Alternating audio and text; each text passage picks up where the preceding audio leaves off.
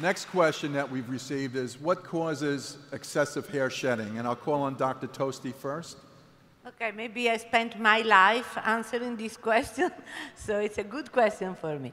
So let's say that first of all, it's very important to understand if it's true hair loss, meaning that the hair are falling with the roots, or if it's just breakage, which is very common, especially in women.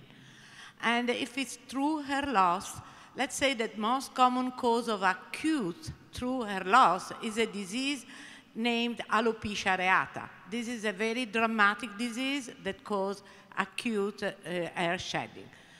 The other important thing to keep in mind is the timing, because this is not always very clear to people.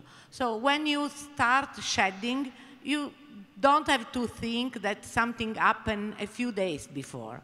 Shedding is always something that has been triggered months before. And this is because of the biology of the hair follicle. So when you shed the hair, it's because the new hair is already growing. So always keep in mind the trigger should be searched in the past, 2-3 months before. And it's almost never something you put on your scalp or on your hair. Thank you. Dr. Ross, can you add to that?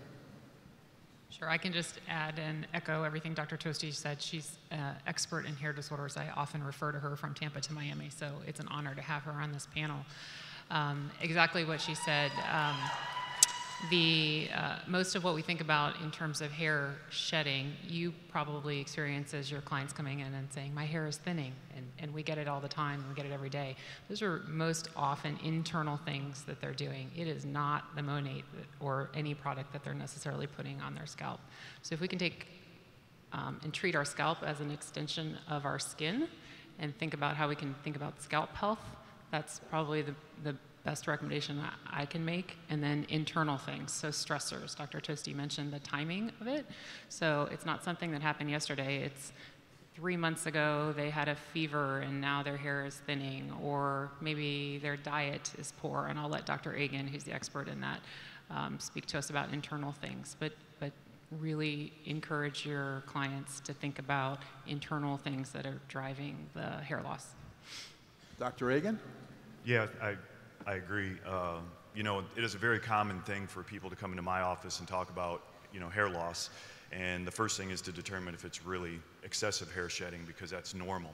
It's normal for us to do that and for our hair to do it. And sometimes when you're extremely healthy and you have healthy hair, skin, and nails, that's going to be something you might see more often as your hair continues to get healthier.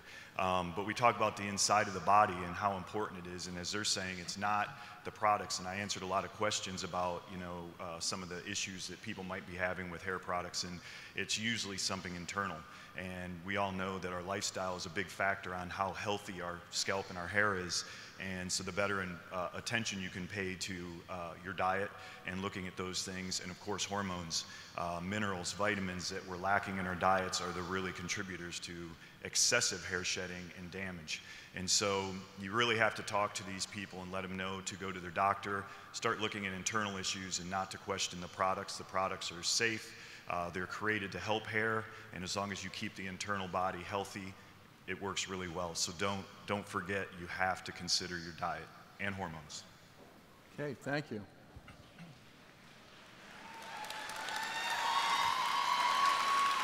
Monat, we are modern nature.